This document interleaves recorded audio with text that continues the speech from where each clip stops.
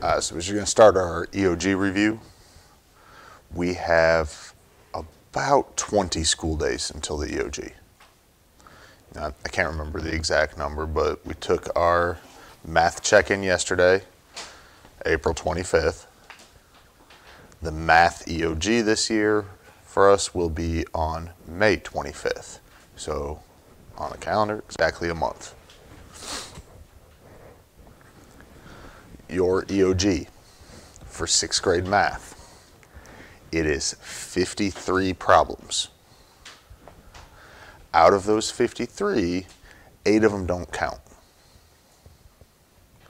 They call them like field test items or whatever. It's basically like state practicing questions. All right, so they're seeing if they're good or bad questions to use potentially in the future, I guess.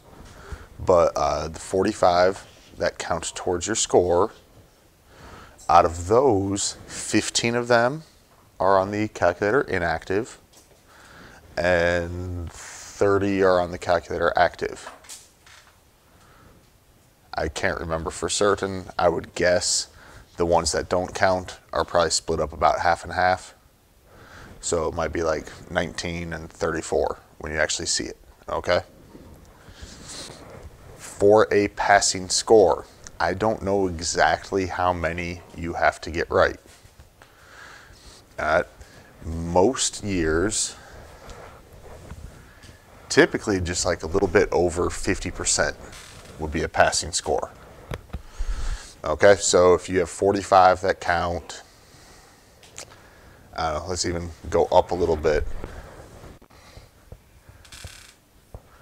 24, let's say. 24 out of 45. That's over half. Specifically, that's going to be about a 53%. That's probably right around where a passing score will be, okay? So out of 45, you need to get 24 of them right. How many you gotta get out of 53 then? Well, if you got 53 problems, 24 out of 53 might be good enough if all 24 of them count, right? If some of those 24 don't count, then that's going to hurt your score because those won't count if you get them right. That makes sense? So possibly you could get lucky that way. To be safe, I could probably 100% guarantee you would be having a passing score if you get 32 out of 53. All right, 32 out of 53 means even if you get all 8 that don't count, you still got at least 24 that do. That makes sense? So 32 out of 53 is right about a 60%. So that's kind of what we've been shooting for anyhow, right? You know, so 60%, that doesn't sound so bad, does it? 53%, that sounds even easier though, right? So shouldn't be too bad. Basically, it's divided into 5 topics, or the 5 main standards for 6th grade math. Ratios and proportions are the largest part of it. That is, let's say, about a fourth of the test. So somewhere between 24 and 28% of your test will be ratios and proportions. The good news is that's something we did well with when we were working on it. Bad news, we were working on that like back in October, so it's been a little while. Number system, that includes a lot of stuff. That's like your division and fractions, decimals, PEMDAS, that sort of stuff usually. That again is 20 to 24%. Expressions and equations, you know, like the equations and stuff you saw in this last check-in, that kind of fits there. That's again 22 to 26%. So most of your test is those 3 standards. If you can do well on those 3, right there, that's enough to pass. Geometry, You know, your area, surface area, volume, that's a smaller part. Same with statistics, like we did at the end of the year with the box and whisker plots, mean, median, mode, that sort of thing. That's a little bit smaller. Okay? If you really want, I could do the math on how many questions for each, but you know, that's not that big a deal. Any questions on that?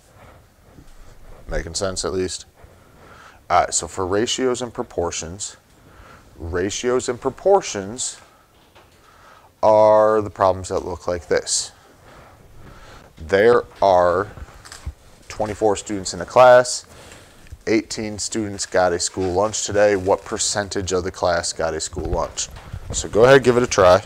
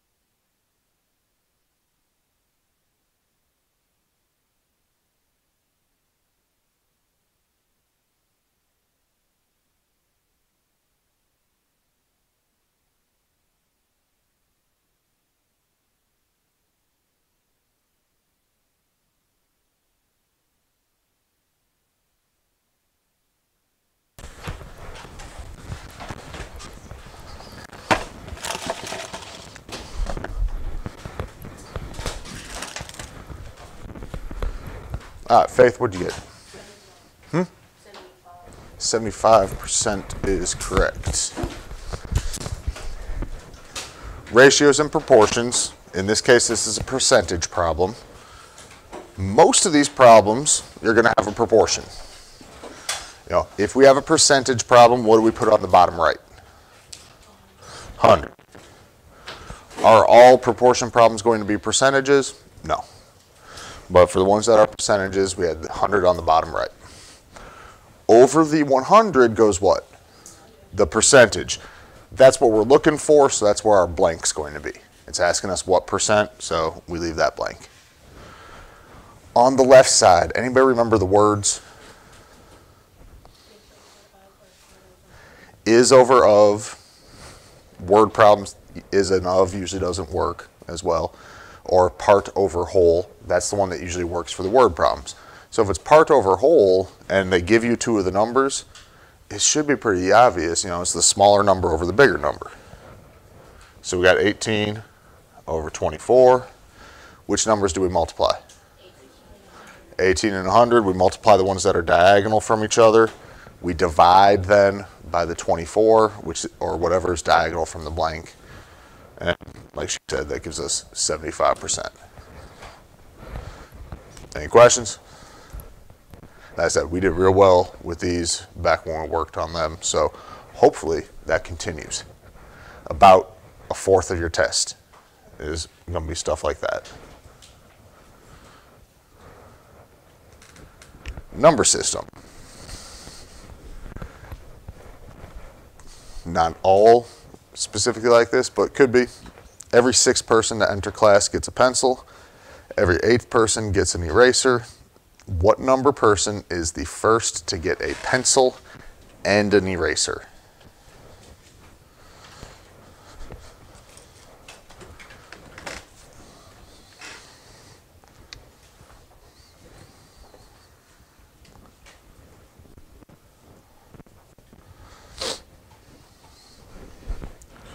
Oliver?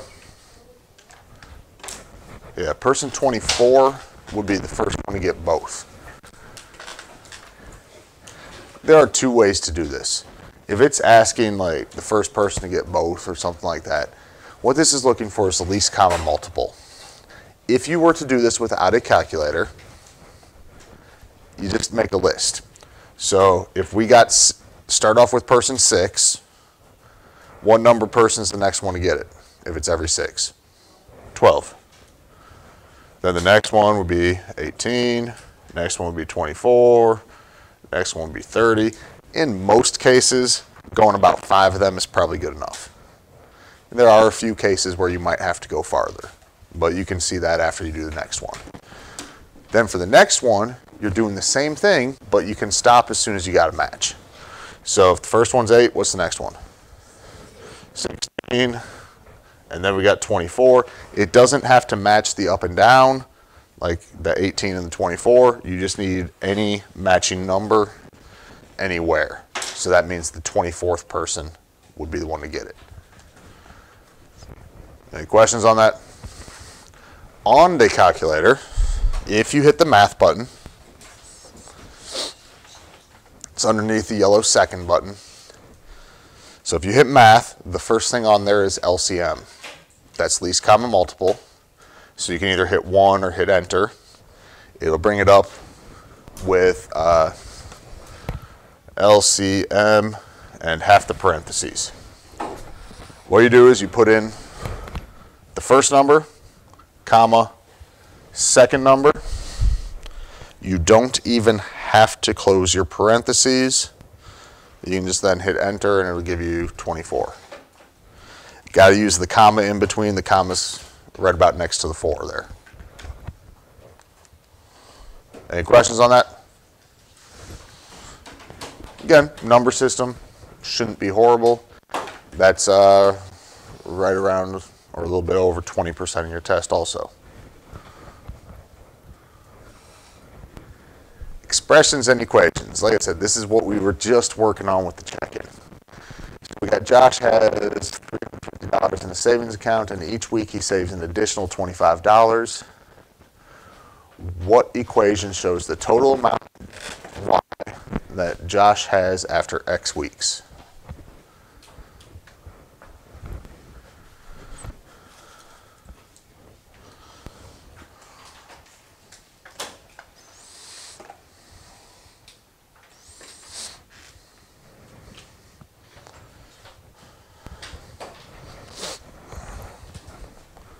Sophia?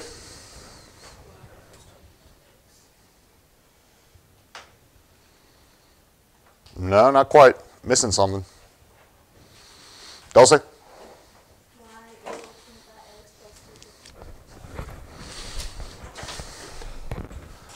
Y equals 25x plus 350. For 6th grade math, if you have x and y, the equation is going to start off y equals, okay? If you've got two variables and they're not x and y, whatever the total amount is going to be the variable equal to everything. In this case, that's y anyhow. What they might do, and sometimes they might word it this way, the 350 might go first because how much money did he have to start with? He had 350. Since 350 was the starting amount and you're adding on to that, they could change the order, but it's the same thing. And then it says each week he saves $25. It doesn't say he saves $25 per week, but that means the same thing, doesn't it? And remember, per means you're multiplying, so it's the 25 times the weeks. Okay? Good on that? That's the stuff we just went over, so. And this stuff's been a little while. And this is like early September stuff. So let's find the area on that trapezoid. If you want me to bet money on it, I would bet somewhere on your EOG you're going to see a trapezoid, okay?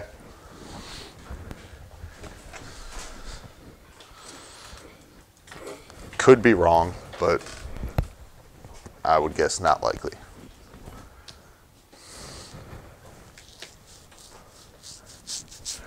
Brian?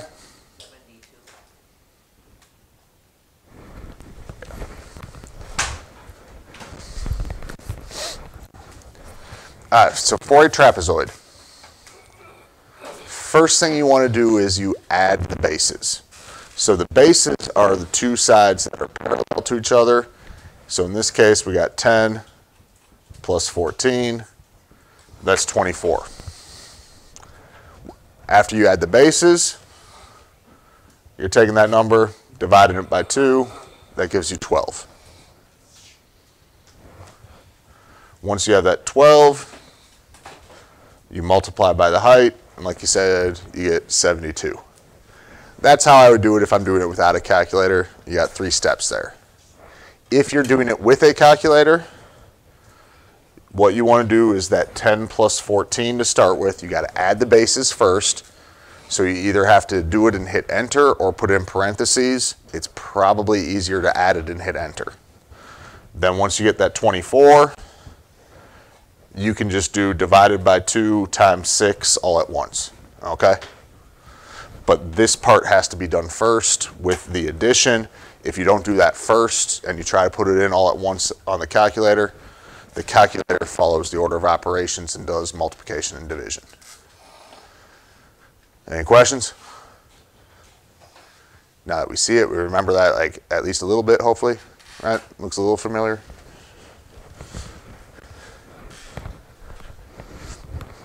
This should look even more familiar because we did it like most recently. So go ahead, find the median.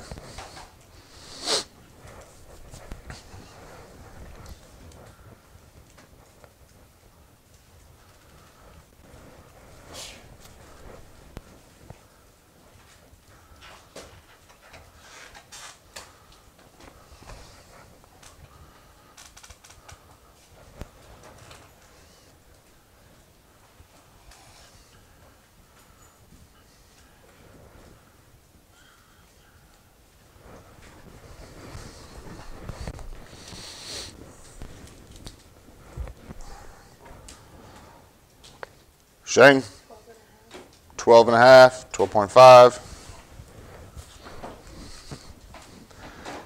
All right, how many of you wrote it down like I did up on the board, put it in order from least to greatest? All right, if you put it in order from least to greatest, there were 5 on each half. There's 10 total. So when we split it, median's down the middle. So if I split it in half, my median goes right there. When it's between 2 numbers like that, you add them up, divide by 2. So 12 plus 13 is 25. 25 divided by 2 gives you 12.5 like Shane said. Okay? Any questions on that? The other way you could do it is by putting it on the list, right?